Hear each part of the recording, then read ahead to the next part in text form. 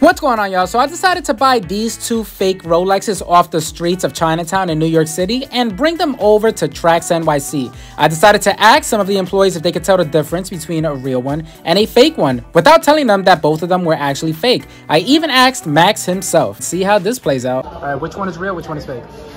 Imperfection is first. Million people watching you. Make sure you know. You're right. Get that.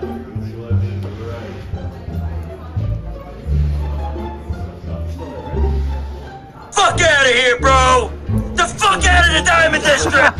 And one of these things is not like the other. The song we're singing right now? Yeah, figure it out. Alright, if I'm poorly said, I'm gonna have to go with my intuitions. And I'm gonna have to say... And say why. Intersection. Which one is fake, which one is real? This is fake. Which one? That one? And the other one's real? Why is that? But then, I'm like, why is this like too stiff? Like, why is it too stiff? And I can understand a bend with this, a reasonable bend. It was like worn, but then like all the details within itself.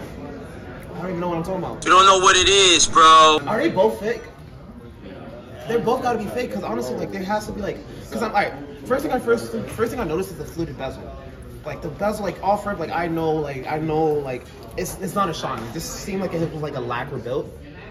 But then then also look at the stiffness of this. This has like worn, and then I look at the sticker. So the sticker is kind of off a little bit on my end, but then the weight that kind of like throws it off. But then when I open up the watch and I see the serial number and I say Geneve, they're both present and it has the same. It both has the same mark detail. So that's like I'm like But then when I look and as it shimmers, it doesn't have a significant shimmer. It has like a normal bezel. And then it's not ticking. Both of it's just not ticking. Final answer, these are both fake. Oh, okay. Peter said both of them were real, 100%. Both real. You know it's not real if it wasn't bought from Trax NYC. So first impression of these watches. I mean, just feeling it. If it was just a watch I'm just buying, they're flimsy. You know what I'm saying? They're very light.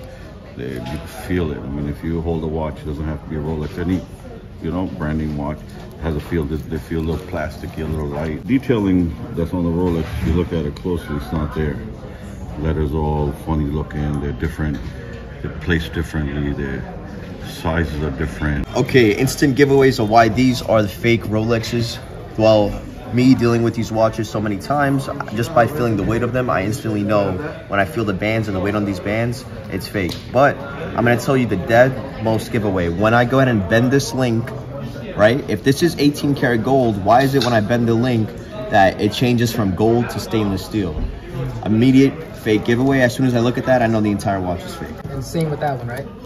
Well, this one, no, it's not. This one's completely different. So this one, just by the fitting, the gaps between this link and that case, immediately I know it's fake just off of that. So there's many dead giveaways, but whenever I look at a two-tone fake, I always check the inside of the link.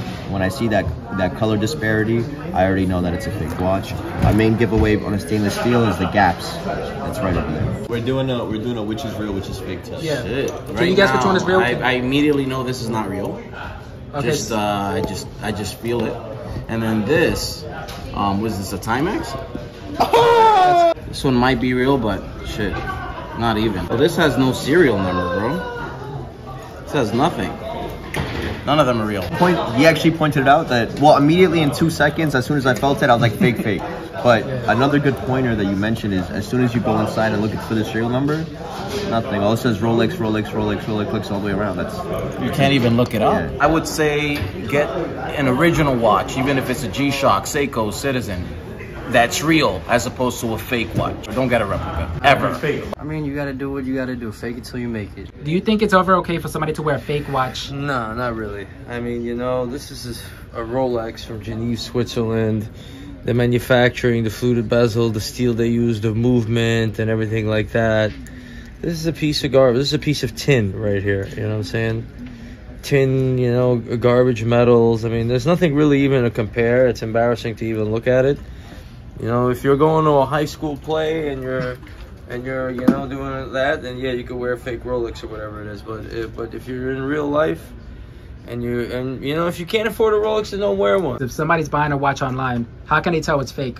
So it depends on who you're doing business with. If you're doing business with the wrong people, you know, you shouldn't have to tell if it's fake or not. I'm saying you gotta stay away from doing business with people who don't know what the hell they're doing, and who don't have a proper reputation, and so on and so forth.